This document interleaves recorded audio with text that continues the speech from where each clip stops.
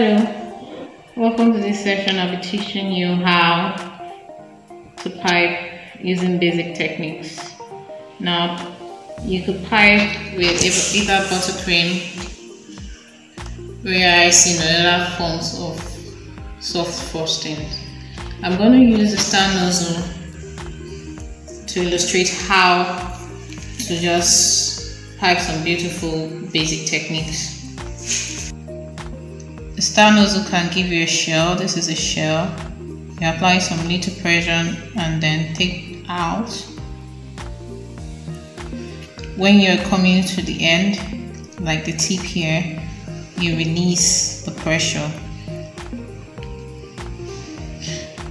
You can also do them in different sizes: small, big, small, big, small, big. The more pressure you have on, the bigger the size of your shell.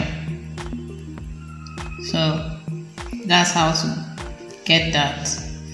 Next on to your screw. For your screw, something like a swirl, just direct your nozzle in such a way as though it's making an S, something like so. You can decide to do a small one, a big one, small one, a big one, but not to worry, with practice you perfect it. So that's how it is. A nice screw.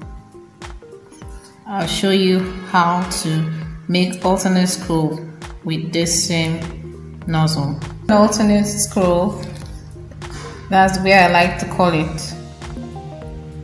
Go left, go right. Always starting at the tip,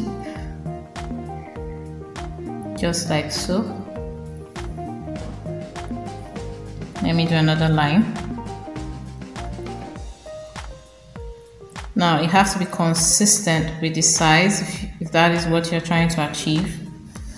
Now if I want to do small and big, it will go like this. You have a small one, then a bold one here, a small one, then a bold one.